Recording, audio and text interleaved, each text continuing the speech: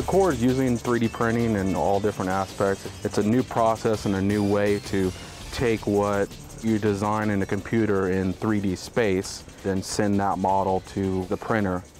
We've done the full Folsom auxiliary spillway and actually cut different sections in the model to be able to physically take the model apart and see all the interior structure of the model as well. It's kind of an awesome way to see these designs before they actually get built. As you see here, this is actually our 3D plotter. What happens is the material is a plastic type ABS on a spool system. And it's almost like, think of it as like almost a hot glue gun that it melts down this plastic and was able to put it in a specific location.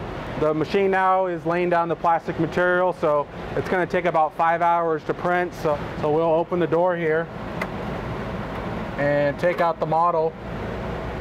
And you can see our 3 separate pieces of the actual model and the dogging assembly for the Folsom auxiliary spillway. And this was printed directly from our CAD file.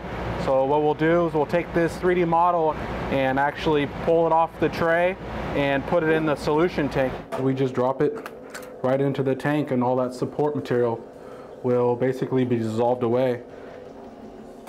So what we'll do is we'll take all the pieces that we get from the tank and go ahead and assemble it and show you the finished product.